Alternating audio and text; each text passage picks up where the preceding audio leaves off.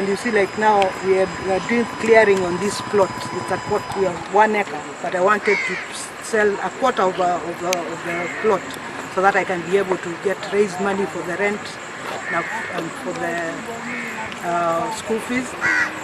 And then I was getting phone calls from different people, telling me I shouldn't think I will be able to sell that plot because it doesn't belong to me. Even the other ones which I managed to sell before in 2015, when the owners, when they try to put perimeter wall around the whatever, it's broken down.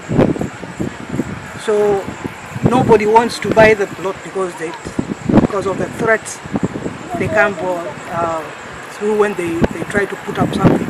The family, I believe it's the family is aware of all this. They are the ones maybe who are making maybe behind their whatever. Time like now with the letters of administration, I go to the lands. I'm told there is one person who comes and claims to be the son of my late husband, but he happens to be the nephew, and it's like he's managed to convince them, because like now when I went with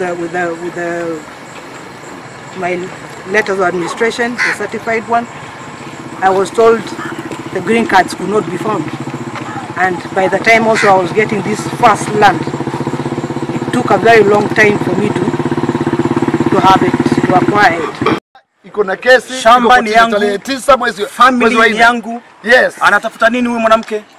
Kama amelipwa ama amewalipa mfanye anything, that's a lie. Everything is fake here. Everything is fake.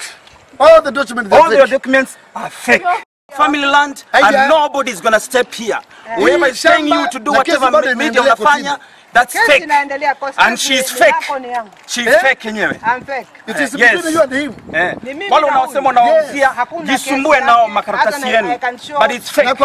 Even the title deeds she has here, they were subdivided when the court case ilikuwa bado kotini. Yes. Achana na huyu mtu. She's disturbing yourself. Where's your neighbor here? How did you get it? How did I get it? How did you get it? And I'll give you the 45. How did you get it? When did you come here? I can show you. Hakuna kesi imekuwa right nini? Ya kuchomea watu nyumba. I will show you even everything is fake. Joyce. Everything is fake. Na kesi bado inaendelea kotini. Tutapelekana hivyo tutapelekana. Kesi ni tarehe 9 mwezi wa 28. This is fake. Hakuna mambo ya fake. I'm not Kim. Wewe unijue hapa. Hakuna. They are fake. All the title deeds that were done here. Koti kiendelea. Sasa nimeka forget your issue. I was born here. Umeelewa?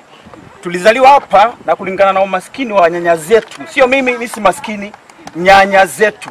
Wakachezewa game zao walizochezana. Umeelewa? Wakachezea game zao walizochezana. I don't want to know about that. What I knew is like there's a thief ambaye tulimshika anaitwa Hanif Khan, and we were fighting him over the land. When we had a court case, Hanif akafa. Huyu akasema yeye ni bibi yake Hanif ameachua property, ambao hakujua mwisho wala mwanzo. Tukaanza case na yeye, akanunua lawyers, akafake documents in the court, akamaliza court case chini. Aleta mapolisi hapa na mabunduki wananitisha mimi. So what I did, simply nilipeleka case yangu kotini, na mpaka tunavyozungumza sasa case iko on. She did subtitles saying case imeisha, kumbe it was all fake. So I don't care wherever she's going, how she's using the other people, anatumia media kivyake. This land has been in the media many times. It's not the first time. Na itaishia hapa until my mama lands here. Umeelewa? Hii ni shamba ya family.